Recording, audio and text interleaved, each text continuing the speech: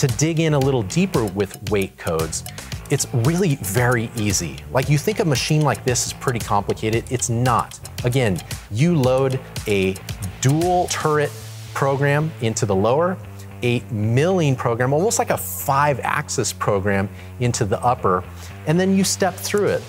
Typically, you don't want the milling spindle to be the first machine to act. So right when it gets its startup codes, you put in what's called an M900 number. So the way that this works is an M900 number, you'll put in M901, and both programs will run simultaneously. Whenever it sees, or the control sees, an M900 M code, it will stop. It will continue until the other program sees an M901. Now they're both at the same spot, and they can both continue simultaneously. The next waiting code will be an M902. And so you may have the lower turret do a lot of turning, while the upper turret has an M901. It's been waiting. Finally, when the lower turret is done, you put an M901 in that code in the lower, and then they continue, and you just kind of ping pong back and forth. So it took a little bit of time for me to wrap my mind around this, but it really is such a great system. Now, that being said, let's get to the good part. Let me walk you through some of this machining footage.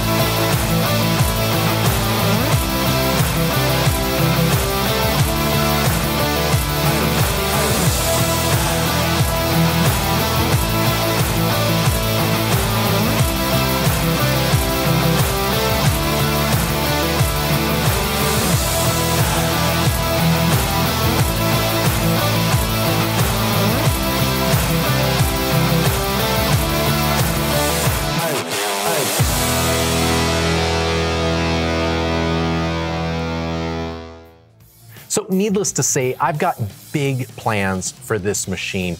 We're gonna do as much, not just turning, but prismatic parts, like square parts that you would never suspect came off of a lathe, but essentially it is. So if you like this type of machining content and you're getting value, consider subscribing, share it with someone that might like it, and until next time, go innovate your production.